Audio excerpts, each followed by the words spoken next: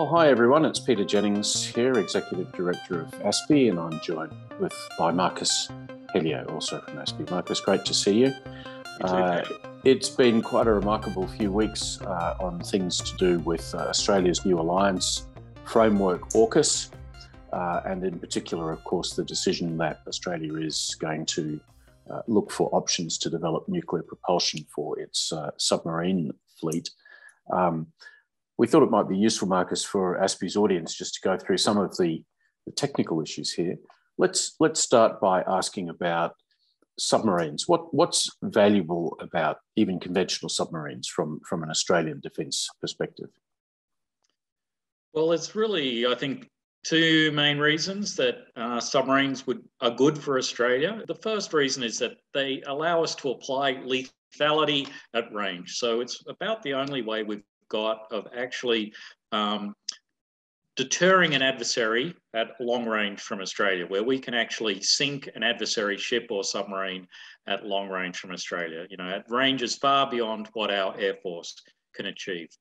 The other issue about submarines is because they're stealthy, is that they create uncertainty. So as soon as that submarine leaves its base near Perth, a potential adversary really doesn't know where it is, very hard to detect it, and that will shape an adversary's calculus.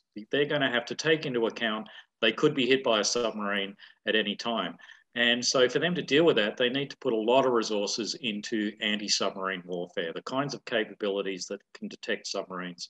And one of the things we know from history is that you have to put a lot more resources into detecting and defeating submarines than it costs to actually develop that capability in the first place. So they're a classic asymmetric capability. So, Marcus, the arguments about lethality and about stealth, they've been with us really for as long as submarines have existed, well over a century now. What's the add-on value that comes with nuclear propulsion? Well, because nuclear power gives you essentially unlimited energy, it means you can go much further, you can go much faster, so you can get to the kinds of places where we want to operate submarines to our north much faster. And once you get there, you can spend a lot more time on station. So, roughly, a conventional submarine operating from Perth, once it gets up to sort of those areas, strategic waterways to our north where you want to operate submarines, it's basically got maybe 15 days on station before it has to turn around and come home again. A nuclear submarine potentially, has up to 70 days on station. And that's because simply of the endurance of the crew that, they sort of reach their limits and they run out of food. It's not a limitation of the boat per se. So one boat gives you a lot more capability. And the other issue is because the submarine never has to surface, it's much more survivable. It's harder to detect because it doesn't have those vulnerabilities where it has to come close to the surface so it can bring in air to recharge its batteries. So you get a lot more capabilities, a lot more survivable, and as we go down the track, it's probably going to have a lot more ability to operate with unmanned systems as well, because it's going to be bigger and carry more of them on board. So on balance, Marcus, would you say that 8 nuclear-powered submarines is a more strategically useful asset than 12 conventionally powered submarines, which was what was in prospect with the attack class submarine? My sense is yes. So you're going to get a lot more time on station. You're going to be able to cover a lot more ground. You'll get more days on station, and those days I think will, in a sense, have better value. So all things being equal, it's probably a better capability. The flip side is it's going to cost a lot more money, and nobody really knows at this point how much more money. You're going to need more people to operate that, and you're going to have a bigger overhead in the sense of all of the infrastructure you need to operate nuclear boats safely, to meet all of our regulatory requirements, all of your non-proliferation requirements.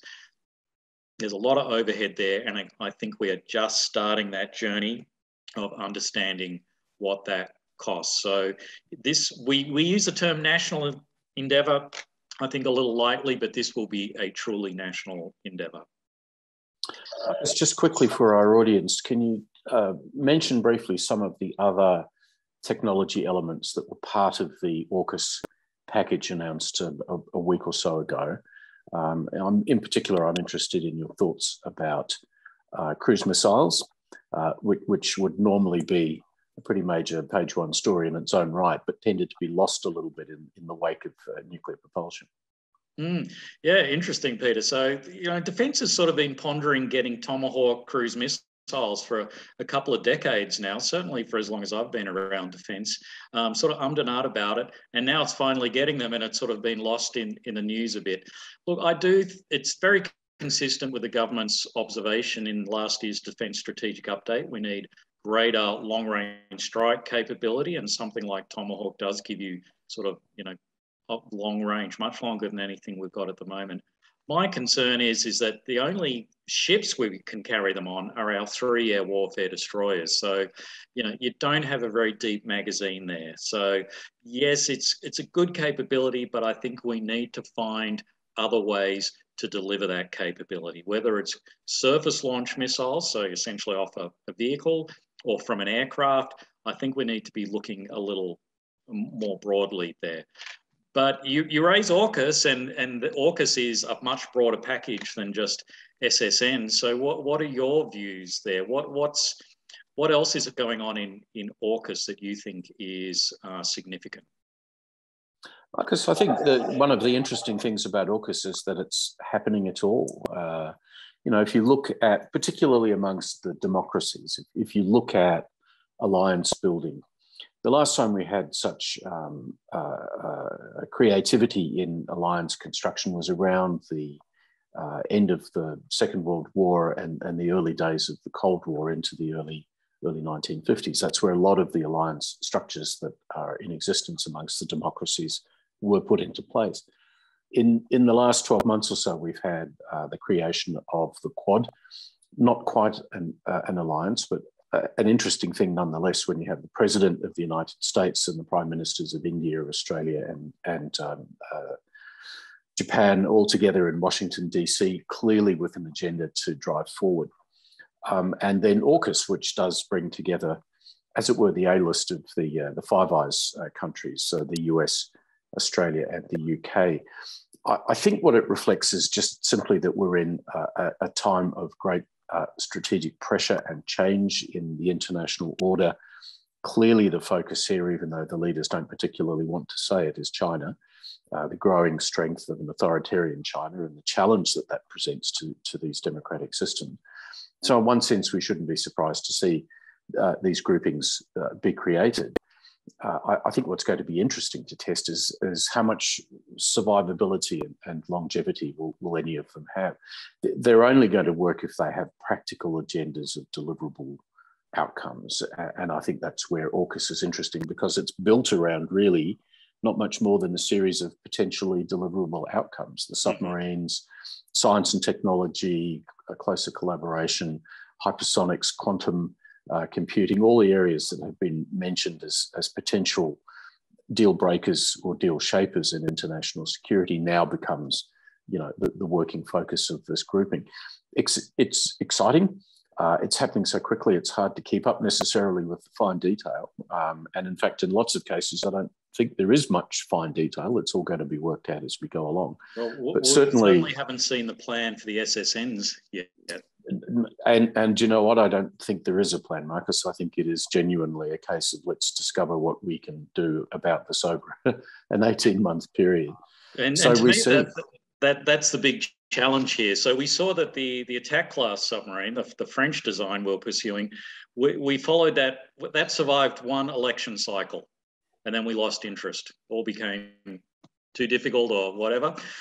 So if it's going to take us close to 20 years to get the first nuclear boat into service, that's 6 election cycles. So keeping future governments and the Australian public behind this enterprise, I think, is going to be quite challenging. And I think the government and the Department of Defence really are going to have to work very hard to bring the Australian people on that journey with them. Because if they don't, the huge price tag, which, in my view, will be well over $100 billion, is going to start to weigh very heavily against this enterprise.